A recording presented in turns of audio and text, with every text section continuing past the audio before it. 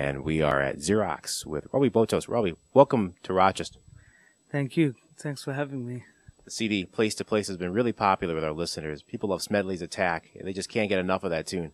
Oh, thank you so much. That's actually Smedley is Oscar Peterson's dog, and that tune talks about me going to the house first time, expecting Oscar to open the doors, but it was Smedley.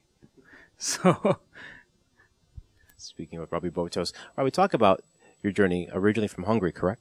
yes, And, how did you discover jazz, and when did you start playing?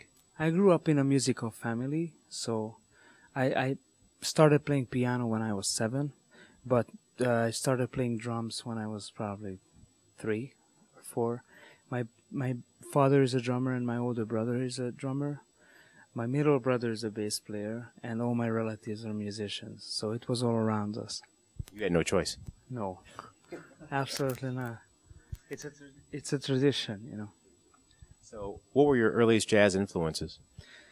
Well, one of the first things I heard was Red Garland, playing with Miles Davis and Around Midnight, that album, and also a lot of Oscar Peterson, Horace Silver, with the Art Blakey Messengers. So my dad had a lot of good records at home. He kept playing it for us, so it was really easy to get into it, you know. Probably that said, so that explains why you have such a strong left hand. It's hearing, and also the use of the block chords, because you don't hear that very often in jazz musicians anymore, especially pianists, current pianists using lots of block chords, but you do use them a lot, and it sounds great when you do. Thank you very much. Well, you know, I'm just trying to check out a lot of different angles for jazz piano, so I have my months and years or weeks of checking out just one type of thing and trying to learn new things. So I did research on the block chords for sure, but it never ends. That said, who have you been listening to these days? A lot of classical music, a lot of Bach and Chopin, but all kinds of stuff. And I'm trying to listen to more of my roots, Hungarian gypsy music, and generally gypsy music, Romani music from all around the world. I'm trying to, go back as long as possible to see what my roots are, and again at the same time going into the jazz and try to follow back that as well to the roots. They probably will meet somewhere. So, what are your roots? Originally from Hungary, but I grew up in a Romani gypsy family. So originally they say we came from India, northern India, but there's no 100% answer of where we're coming from. I say we're from the moon. Sure. That's right. Speaking of Robi Botos here, a member-supported Jazz 90.1, and from the moon as well. Thanks. Robi, again, we love the CD so much. Talk about doing this live and who's playing with you tonight. I have Mark Castle on drums and Mike Downs, and I'm extremely happy to play with these great musicians.